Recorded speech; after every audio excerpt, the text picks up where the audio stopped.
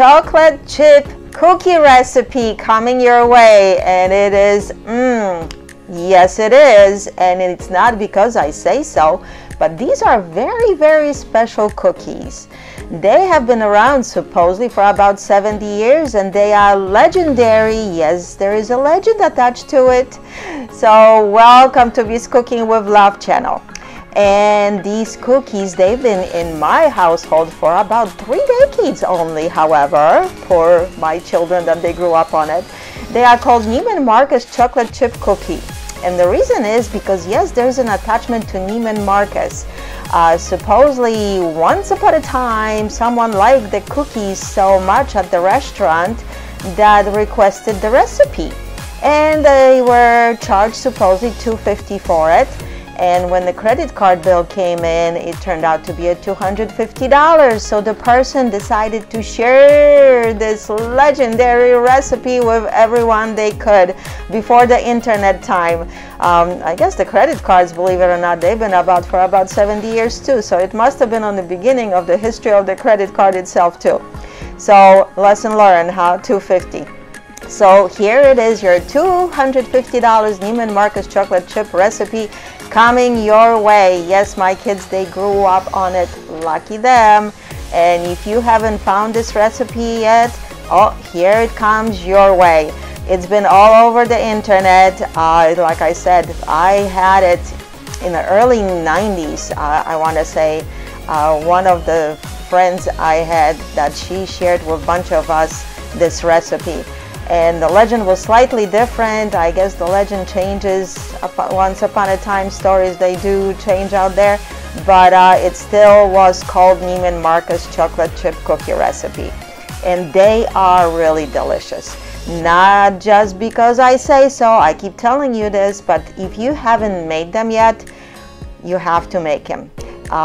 Giving you a heads up, early start, the holidays, there is always some kind of thing to celebrate out there. It's always good to have them. I'll give you a couple tips what's what, because I like to even freeze them and have it ready when I need to, nice and fresh and hot coming out of the oven your way.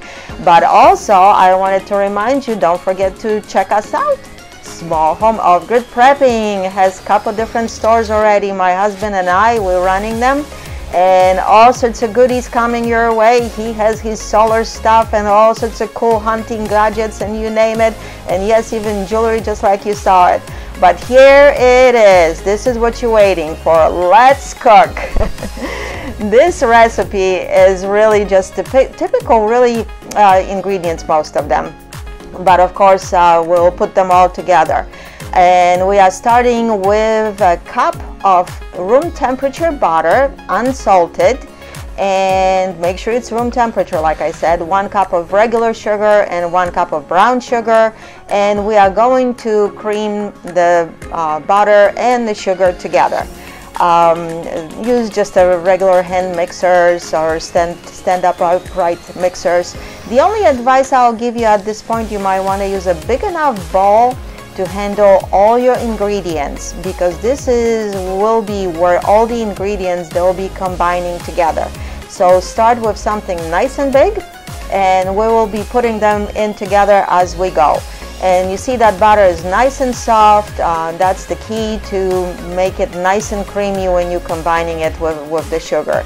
And believe it or not, I even made them with brown sugar. And yep, they are nice and gooey that way too. So it is up to you. Maybe you have your own version of making them, so don't forget to let me know. Leave us a comment here. Everybody is looking for all these cooking tips. So here you have it, about a few minutes, 5, 6, 7 minutes of mixing, depends on the temperature of the butter, and you should be all good to go. Once butter and sugar are nice and creamy, you see how creamy everything is already? We will be adding eggs to it, and try to keep it in mind all the ingredients. It is helpful if they are all room temperature, so your eggs as well. We are using 2 eggs and 1 teaspoon of vanilla. However, I like to add these eggs one at a time and just mix it to combine it with the butter and the sugar. And really, this recipe is really easy to make it. You might even have all the ingredients on hand. If you don't, I highly recommend it for any occasion. It really is something good to have it on hand, like I said, because I like to even have them frozen. So if you have a company coming and you don't have anything to serve them, oh my gosh, what a treat. For that glass of milk, for that cup of tea or coffee, and here you have it. So now once this is all combined, we'll be adding a mix of the dry ingredients to our butter, sugar, and eggs mixture here. And of course, yes, vanilla. So we are using actually oats here, but the oats are blended. Make sure the finer, the better. I highly recommend to do that. 2 cups of blended oats, not the whole oats. After blending, you need 2 cups of oats. And 2 cups of unbleached flour, 1 teaspoon baking powder, 1 teaspoon baking soda, and half a teaspoon of salt. You will mix all these dry ingredients together to make sure everything is well mixed, because that will be going later to the rest of the ingredients. This recipe also calls for about a cup and a half of blended walnuts. However, here I didn't use it. It's my husband's fault. I have to admit it. He doesn't like it. He doesn't care for walnuts.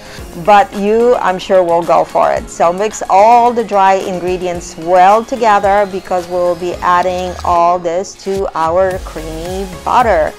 And those, they just have to be mixed very well. Like I said, that baking soda needs to get combined with it. And we are using also 3 types of chocolate here. That you are adding also to that flour, and all that is going in that one big bowl. You see, that's why I'm saying all that bowl needs to be able to handle all your ingredients here.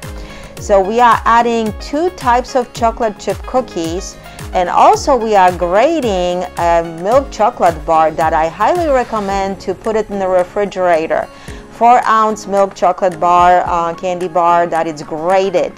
And 6 ounces of dark chocolate chips, 6 ounces of semi-sweet chocolate chips, and you are all chocolate up. Chocolate up. Yes, you see, there's a lot of goodies still going into our recipe here. So all that gets mixed in, but again, I found that that bar was easier to grate it on a grater when it was cold. Because it wants to melt in your hands. So you might have to do it maybe in a couple stages if that's the case. But once I put it in the refrigerator, I'm telling you, it is really so much easier. And also I use a little bit of this type of grater too. I found it's easier too. When you do this, then the really fine, I'm talking about the standing grater, I found that it's really a little bit more difficult for me anyway. So this one really comes handy and does a really good job to grate all that chocolate for this recipe, because all that gets mixed into the flour, and all that baking soda and baking powder mixture as well. And like I said, a bunch of these chocolate chip cookies, and you can buy chocolate chips, but you can also buy the chunks. You can really get creative with this recipe. I've made it with milk chocolates and the darker chocolates. So keep it in mind, this is something that you can tweak yourself. The recipe, I'm giving you the way the recipe calls for, but I made it numerous different ways. So yes, we are all combining all that together. But if you see your mixture is chunky, lumpy like this, that is totally okay. As a matter of fact, you don't want to kind of like over mix it. It is okay to be just mixed enough, but not really over mixed, and get all the way to the bottom, because a lot of the dry ingredients, that's where they're going to be sitting, and you just want to have everything semi-combined here, and mixing in all your chocolate and all that flour and all that butter to be able to make the round balls that we will be making eventually to make the cookies. You see, I'm going to even show you here. This is already enough to create these balls, but we are not done. There is something more to it. You see, you can already create these nice round balls. It does stick together, so no worries here because all will be just fine. But at this point, the recipe actually tells us to put all that mixture into refrigerator. At least 30 minutes or so. You can even keep it up to 48 hours. And supposedly there is more flavor the longer you're keeping in the refrigerator. So yes, just cover it up and put it in the refrigerator. So you see, the thing is, you can make that the day before very easily and not get yourself overwhelmed for holidays or whatever that you are trying to get things done together, because this is exactly what this recipe is calling for. Of course, if you are in the rush, no harm done. I'm sure too they will be delicious. So once they've been in the refrigerator, depends on how big you want to make them. I kind of like them big. I like them jumbo size. I don't like my cookies little, and I don't like them too flat. So I'll tell you what else I do. So if you are using regular size of ice cream scoop, that's about how big they will be if you get that scoop to be nice and heaping, and just combine them together by hand into these nice even rolls. They are bigger than the golf balls here, just for some kind of reference. And out of this recipe, to make it exact, I came up with 21 cookies, but I came up a lot of times with less because I made them a little bit bigger. So this is really flexible. To be safe, I recommend to bake 6 at a time on a regular baking sheet that you lay it with a parchment paper. And guess what? The rest of it, it's great for freezing. And like I said, you can just toss them up in the oven and you have a gorgeous smelling and tasting dessert all over again. So that's what I do. I don't bake them all at once most of the time. I mean, of course, if you have company, then of course you would be making more. So we are preheating our oven to 375 Fahrenheit, 190 Celsius. And if they are frozen, they will be cooking longer. If they are not frozen, of course, they will be cooking quicker. So if the dough is warm and you never put them in the refrigerator, they will be cooking quicker. But that 10-15 minutes or so, and oh yes, nice and golden you want them to be, and just soft to touch on the top when they are coming out of the oven, to be just enough softness there, because that's how they come up to be nice and gooey and chewy. So if you are cooking them, however, frozen, most likely, depends on on your ovens too, most likely they might have to cook closer to the 20 minutes range or so. So you don't want to burn them, but you want to make sure that they have that nice light rim on them when you watching them coming out of the oven.